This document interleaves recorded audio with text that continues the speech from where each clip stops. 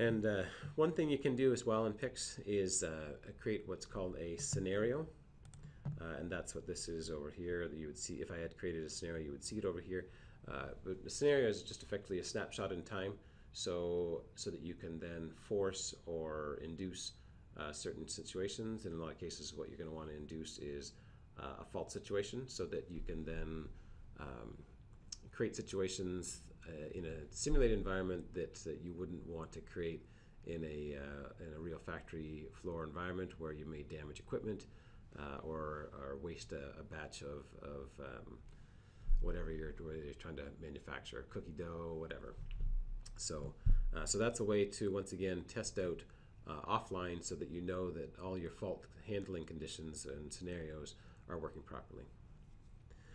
Down in the expression window here, or sorry, in the watch window, you can create a watch on certain variables. And then down in the message window here is where your events will happen, and you can see if there's any sort of errors within PICS or whatever the event may happen to be. That's kind of a basic sort of roundabout view of PICS, how it works, what it's intended for.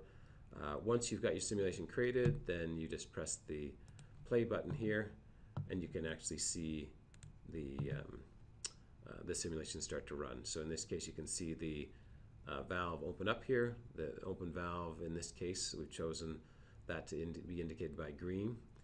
The closed valves are red. You can see the hopper scale increasing here. And then once these three valves open up, fill this hopper. Now this hopper valve is opening, going down to the mixer, and you can see this mixer scale now incrementing. And then eventually this valve in the bottom will open up to let out the mixed product. And this, once again, is just a internal simulation to PICS, not actually using real I/O, but for demonstration purposes only.